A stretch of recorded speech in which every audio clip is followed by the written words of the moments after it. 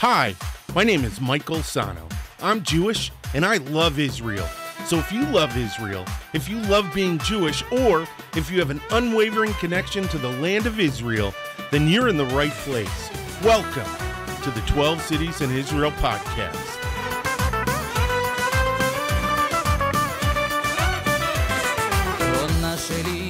Shalom, shalom, shalom. Hey, what's going on? What's going on? What's going on? My name is Michael Sahno, and welcome to the 12 Cities in Israel podcast, the only positive podcast about the people, the food, and the culture of the state of Israel. Hey, if this is your first time watching us on YouTube, don't forget to hit the like button, the subscribe button, and the notification bell. And if you want to take us with you, you can find us on SoundCloud, iTunes, Google Play, Stitcher, TuneIn, and on Spotify. Also, this episode of the 12 Cities in Israel podcast is brought to you by the 12 Cities in Israel Modern Hebrew flashcards. And they are one of the best ways and one of the best tools for learning Hebrew or keeping Hebrew sharp in your mind. More on that at the end of the episode. All right. Hey, welcome back to the episode. This is part 2 of Akko. Now, I have to do a little bit of caveat because I had to go into the subject line of the video and the podcast and put in parentheses Acre. Now, Acre is the anglicized name for Akko. So during the Crusades, Akko became Acre because, well, they really couldn't pronounce it. I don't know. Akko, not that difficult. Whatever. But yeah, our whole last episode was part 1, and it was the history of Akko. And if you watched it, it was a violent and tumultuous history. This history kind of evens itself out a little bit as we move into the modern city, part 2. So we'll start with, I ended with the British mandate for Palestine. And now we're going to move into just the remaining history for the city before we go into the modern city. And that is Israel's war for independence and the role that Akko played in that.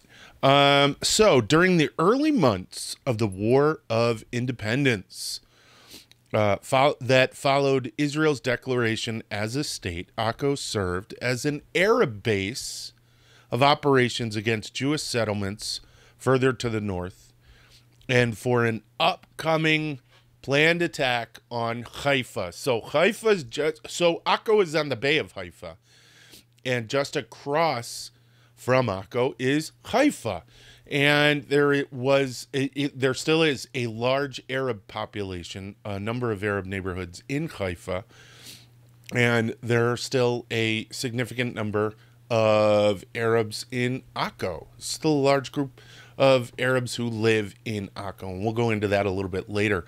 What we're going to deal with right now is this threat that was perceived through intelligence. And this was thwarted on May 13th, 1948, when forces from the Carmeli Brigade, commanded by Moshe Carmel, began Operation Ben Ami, with the intention of capturing Akko and the surrounding territory.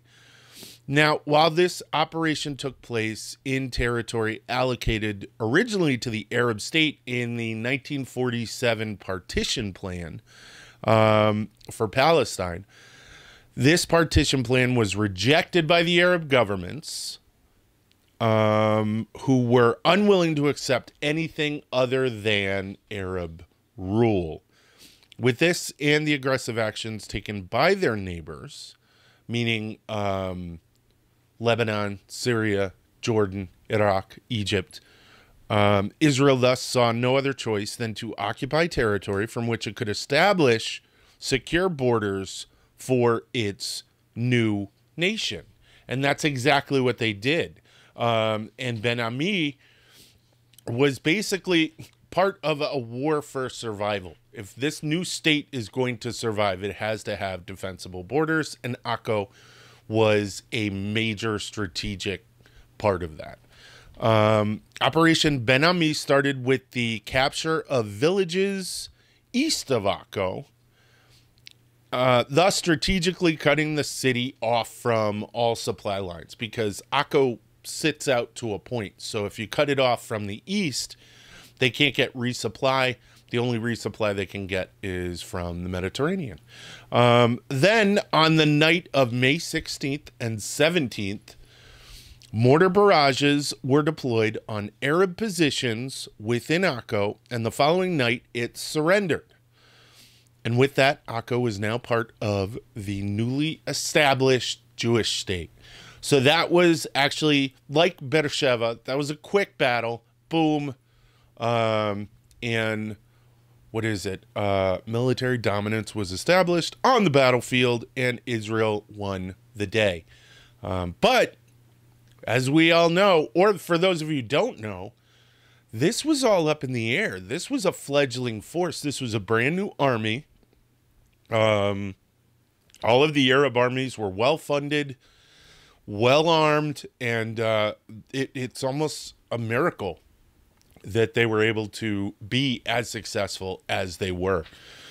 After Operation Ben Ami, approximately 5,000 to 6,000 Arabs remained in Akko, with the rest of them fleeing to nearby Lebanon or farther east to the city of Nazareth, which I wasn't aware of that. When flight took place, I was always under the impression that the flight took place outside of what became the borders of Israel. In doing research for this, I found out that some of the Arabs who fled wound up going to neighboring Arab communities within the borders of the state of Israel. So that's pretty interesting. I had no idea. Now, that's over. The war's over. Akko is now part of, according to the armistice agreement, part of the new state of Israel. Dun, dun, dun. All right, let me take a sip of coffee. Peter Madeira, this is for you. You get this every episode. I hope you appreciate it. Akko, the old city of Akko was just up on my screen. It's ironic how when I'm doing these, it comes up. Well, that, and that it's on a repeat cycle. So, all right. So these remaining Arabs were then joined by new Jewish immigrants, and Akko's population grew in 1953 all the way up to 12,000 people. Wow. That's a lot of people. And in 1955, it more than doubled to 32,800. So people are just coming to Akko now. And I imagine if we look at the history, if this type of thing didn't happen after the cycles of violence that happened throughout history, you know, the Seleucid attack on the Ptolemaic Akko, which was Ptolemaeus at the time. And after, you know, all of these crusaders came in, and when the Mamelukes came in and all of that, I wonder if they had these big population explosions then as well.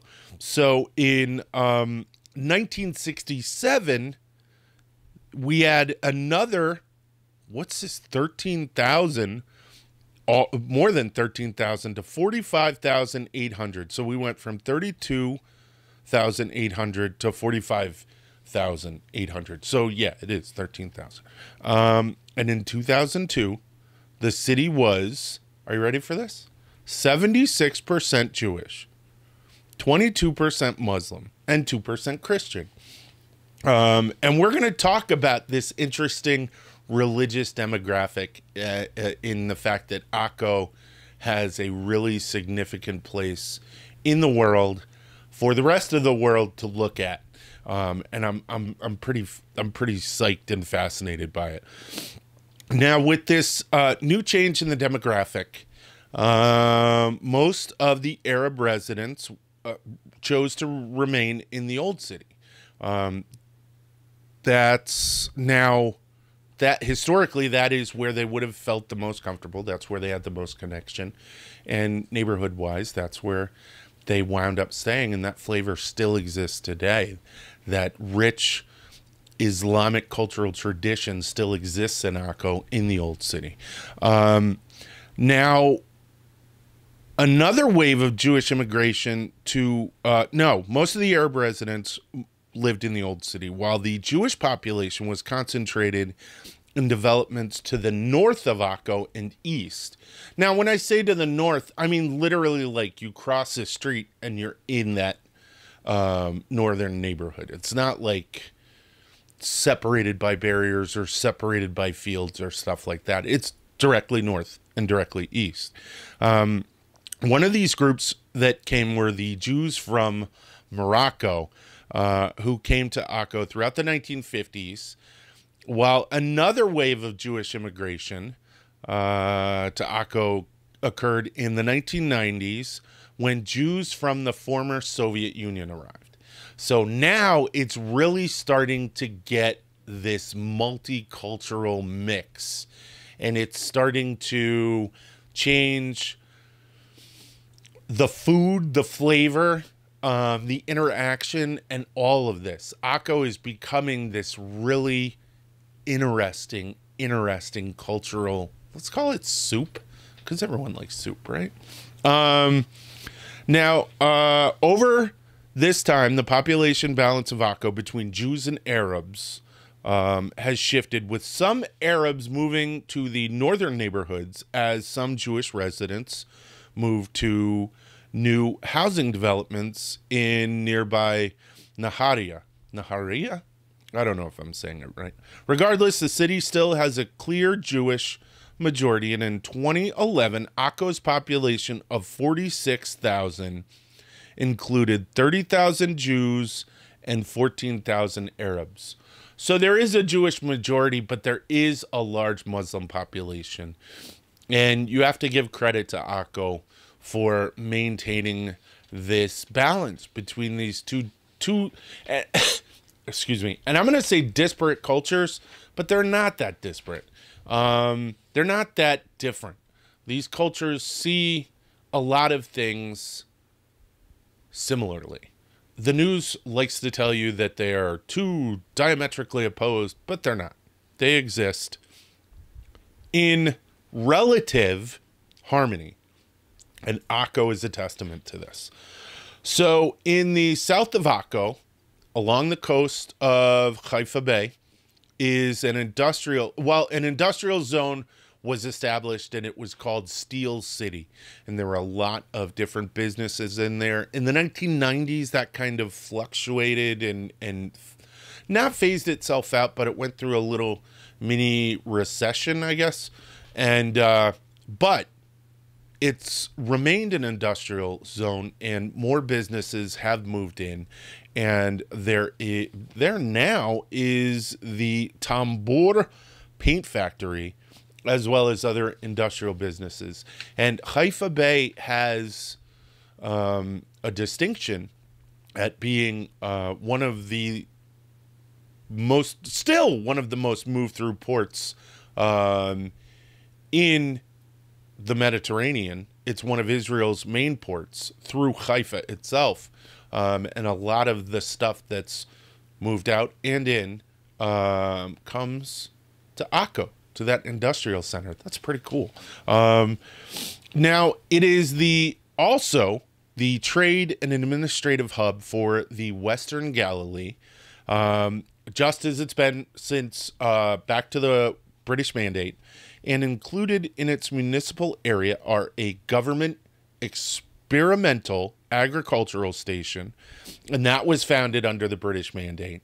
And this one is cool. I had to look this up. I learned about this, and this is so awesome.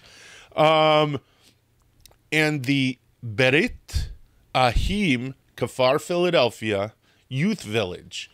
Now, youth villages are boarding schools modeled by Henrietta Zold and Reka Frere that were first developed in the British Mandate in the 1930s to care for groups of children and teenagers fleeing the Nazis. Whoa. It is a cross between a European boarding school and a kibbutz, and that's within the administrative area of Akko. How cool is that? I have to do an episode on those youth, youth villages. That's, whoa, I'm blown away. That's so cool. And Akko has one. So Akko also has a religious significance for Muslims, with its Al-Jazar Mosque being the largest within Israel's pre-1967 borders. So it is the largest mosque within those borders. And that's wow. That's pretty cool. And it's a historic mosque. It's not just a mosque that was thrown up. It's one that goes all the way back to Sheikh Jazar. Wow, crazy. And it is, along with Haifa, one of the world centers for the Baha'i faith. So you have the Baha'i Gardens in Haifa, and in Akko you have the grave of one of the significant individuals, religious figures from the Baha'i faith. I didn't put his name in here. I'm sorry. A lot of writing, a lot of research, and I apologize for missing it. But look it up. It's pretty cool. The Baha'i faith is really interesting too, so check that out. There are also numerous Christian churches of different denominations, including Roman Catholic, Maronite, Melkite, as well as others. And Akko is also home to a considerable number of synagogues, making it one of the most religious diverse cities in the world. Not just in Israel, but in the world. And everyone just does what they do. They go fishing for their work. They eat. They live. They raise their kids. And they just exist. And that's the model for what should be, I think. Have there been tensions throughout the past? I think there was one story about a Muslim man who drove through a Jewish neighborhood on Yom Kippur, and it caused a kerfuffle. And, you know, if that's the worst thing, I'm okay with that. Overall, everyone seems to get along really well. So the violent history, I feel so bad saying that. The violent history of Akko comes to an otherwise happy ending. Now, I'm going to take another sip of coffee real quick, and then I'm going to tell you about a bunch of things in Akko that you should see when you go there. And I took it from a wonderful website, text everything, the list, everything, and I'm going to give credit to those guys, and I'm going to put a link to it in the description. Give me a moment. I'm going to have a cup of coffee. Well, not an entire cup, a sip. All right, so these are the things that if you go to Akko, you've got to check them out. The first one is the fortifications, the wall that surrounds the old city of Akko.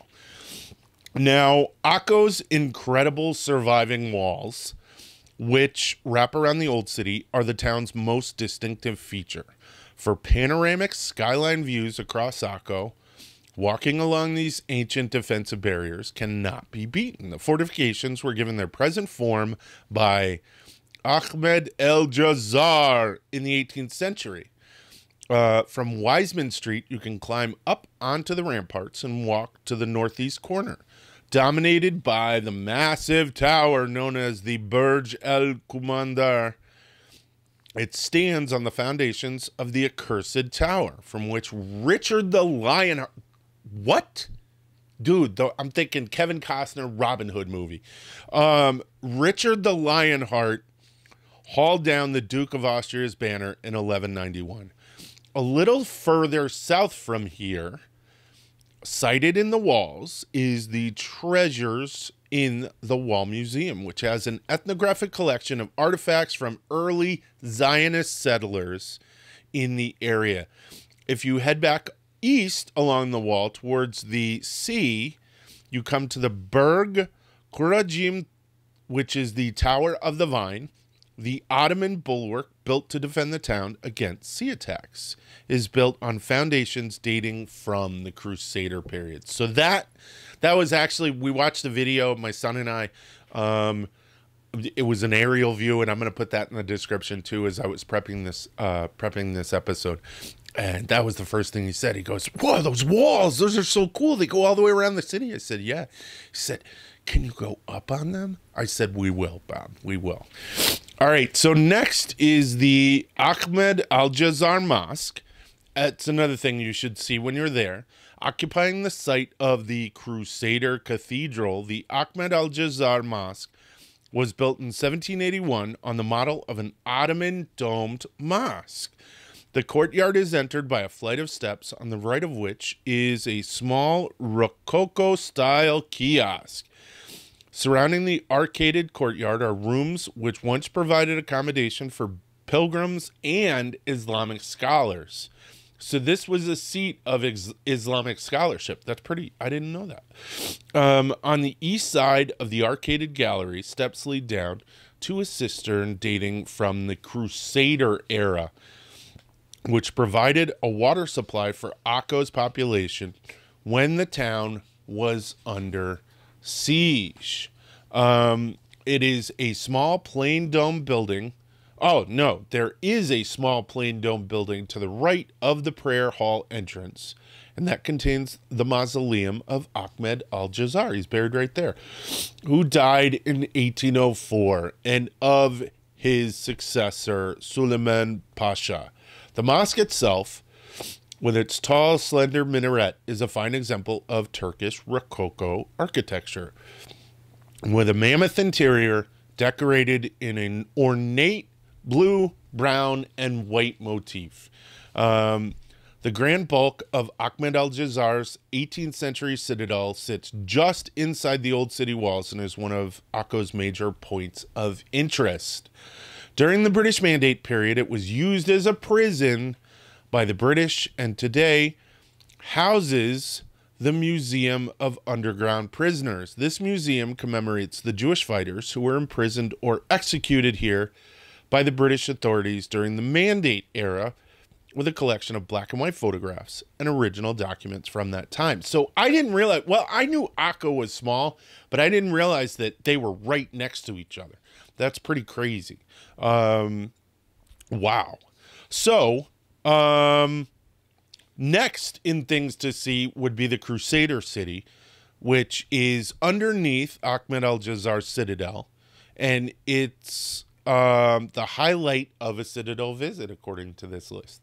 The Crusader City, their historic site, comprises a fascinating series of Gothic vaulted halls, which were once headquarters to the Crusader armies. The Knights Hall and the Dining Hall here are grand examples of the soaring and inspired Crusader style of architecture. There is also a series of narrow subterranean tunnels to explore once you've finished visiting the halls. Definitely not recommended for claustrophobic people. So, and this leads down to a crypt. Oh. So, yeah, that's pretty cool. You should go down there, check that out if you go. But that is fascinating that you have all these different layers of Akko's history just like screaming at you all at once. And another thing to see is called the Caine al-Umdan. The Caine al-Umdan, which is the Caine of the columns, and I'm going to explain what that is, gained its name because of the granite and porphyry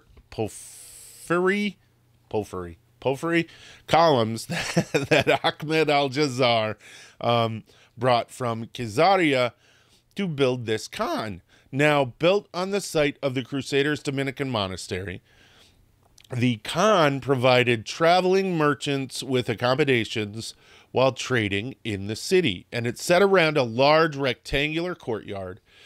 Now, the ground floor rooms would have been used for storage and stables, while the upstairs would have been sleeping quarters for the merchants. And over the north entrance is the clock tower commemorating Sultan Abdul Hamid's Jubilee in 1906. So the Caine, this was something that was established by the Ottomans, and these were these big merchant trading houses where all the trade was done. It's pretty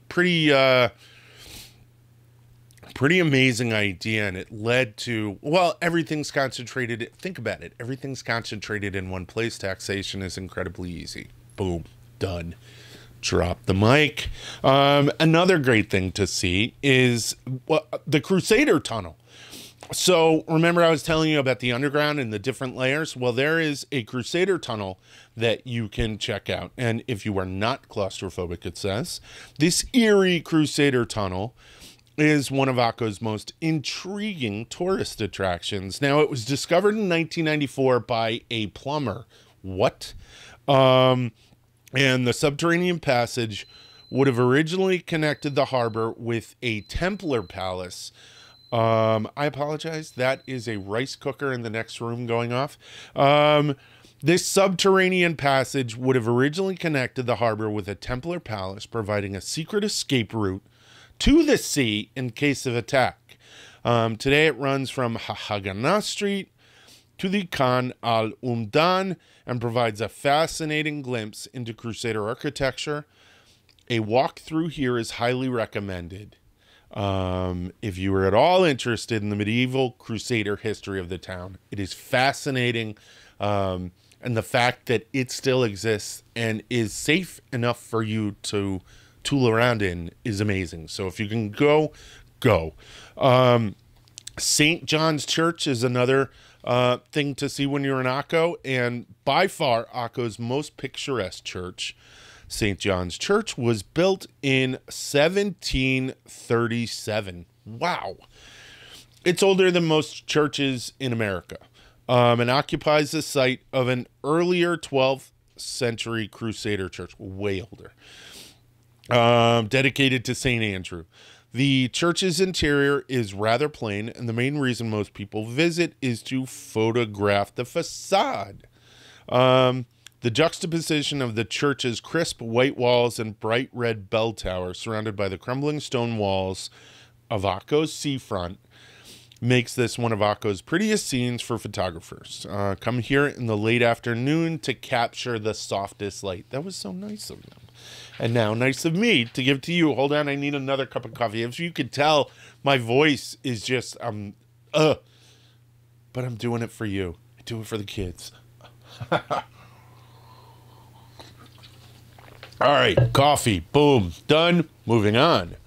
Another thing to see, which you're gonna see it no matter what, is Akko's harbor. Now home to colorful local fishing boats and yachts, Akko's harbor was a busy and important port for the classical age right on up until the medieval period. During the Crusader era, it could sometimes have occupied as many as 80 ships. So imagine 80 ships in your mind and look at a picture of Akko. I can't even see that. The original port has now silted up, and all that is left is a small, tranquil fishing harbor. From here, you can hop on a tourist boat to head out onto the Mediterranean and get excellent views of Akko's old city from the sea. And that is something, definitely do. It's absolutely amazing. Now, another thing to see is the Hammam al-Pasha Museum. This old hammam, which is a Turkish bath, this is so cool, has been fully restored and is now home to an interesting museum with exhibits on the history and culture of the Turkish bath experience. Sign me up. The dioramas here walk visitors through the entire bathing process, explaining the separate functions of the hot room and the cold room, showcasing the architecture of the hammam and showing how the hammam would have been heated. The Hammam al-Pasha dates from the 18th century and was a working Turkish bath right up until the 1940s. What? This is so cool, and you get to actually be there. You don't get to bathe, but you get to check it out, and you get to experience history. That's actually one of the fun things about Israel museums, is they're very user interactive. So I definitely will be checking out that museum. Now, if you go to any city in Israel, especially Akko, you have to go to the Old City Shuk. Every city shuk is a must, but Akko's is amazing. Akko's main shuk, marketplace, is right in the center of the old city and is a fun and vibrant bazaar full of fresh produce, cheap eats, buckets of spices, and souvenirs. If you're looking for an original gift to bring home, it's a great place to browse for textiles and bric-a-brac, meaning you want to get scarves and stuff like that. The scarves in Israel, I bring them home to people and they lose their minds, and you find them in the shuk. Now, you'll have to get your haggling hat on, it says, if you want a good price from the vendors. But if you're not shopping, strolling through this area is worthwhile simply to experience the bustle of local shoppers and take in the smells and sights of a traditional shuk district. Now, there's also food, and the food that you get in a shuk is... Getting food in the restaurants is amazing, but getting street food in a shuk, if you're in Israel and you don't do it, you're missing out. You're losing out on the experience that is Israel, the street food. And the shuk is where you're going to get it. I got two more things. Oh, I did find it. I did have it. Yay. So, the Baje Baha'i Center is another thing to see. And for some time out from historic sightseeing, take a trip to the beautiful gardens of Baj, which contain the shrine of Baha'u'llah, founder of the Baha'i faith. He was exiled to Akko in 1868 and spent the last years of his life in the red roof house in the garden. So you're actually, Akko is where the founder was exiled to and lived. So just like the more famous Baha'i gardens of Haifa, the gardens here are a spectacular sight of landscape flower beds and shady trees. And it is an amazingly tranquil place for an afternoon wander. Now, I've been to the Baha'i gardens in Haifa, and there is nothing like it. And if these are even a skosh like them, then this is literally heaven on earth. And you've got to go. Definitely you have to go. So, last on the list of things to do in Akko is the Lohame Ha-Getaot. Now, the kibbutz, the kibbutz. Yeah, I'm getting towards the end. Can you tell? All right, the kibbutz of Lohame Ha-Getaot was founded in 1949 by Polish and Lithuanian Jews who had spent World War II fighting the Nazis. It is home to a moving museum dedicated to the Jewish resistance and the Holocaust. On the ground floor, displays illustrating the history of Vilnius, the Jerusalem of Lithuania. I should do an episode on that. And the town's Jewish community from 1551 to 1940. There is material on the early days of the socialist and Zionist movement at the end of the 19th century, the Bundists, and the objects illustrating the everyday life of Polish Jews, as well as an exhibit of some 2,000 drawings and paintings by concentration camp prisoners, including portraits of inmates. Akko is fascinating. It is one of the great cities of the world, not just of Israel. Israel is honored to have it be a part of its land, of its country. And it is also a testament to how peace can be achieved, how harmony can be achieved, at least on a religious level, and even on a communal level. I love Akko. I enjoyed bringing Akko to you. And there you go. All right. That's it. I hope you enjoyed it. All right. If this is your first time watching, don't forget to hit the like button and the subscribe button. If you want to follow us, if you'd like to download this, you can find us on SoundCloud, iTunes, Google Play, Stitcher, TuneIn, and Spotify, and take us with you when you go run, when you go to the gym, or when you're driving in the car. So please do that. Also, as I said, this video was brought to you by the 12 Cities in Israel Modern Hebrew flashcards. They are available on Amazon for Kindle, and our next one I just finished literally this week. I just finished Hebrew numbers, so it's fun. I got some math concepts in there, plus, minus, and I think you're really going to enjoy it. I've been releasing a couple of them on Instagram, and they'll be out within the next couple of weeks. They're going through the review process to make sure I did my job. All right, that's it. תודה רבה, להתראות ויאללה ביי.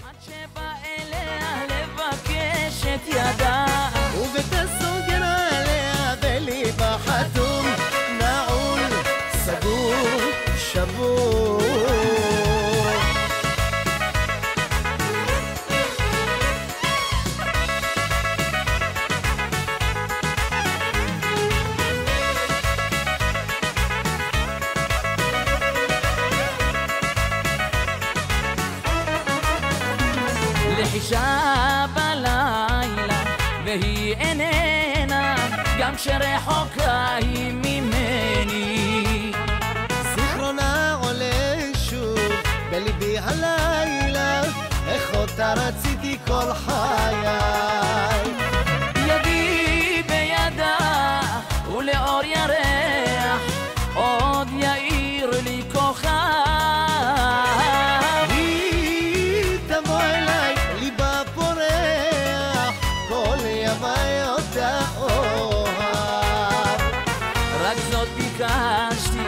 בידה אחזתי, היא כמו חלום שלא נגמר רק זאת שאלתי, שליבי נתתי הושעתי לפרח הנשאר רק זאת שאלתי, שליבי נתתי הושעתי לפרח הנשאר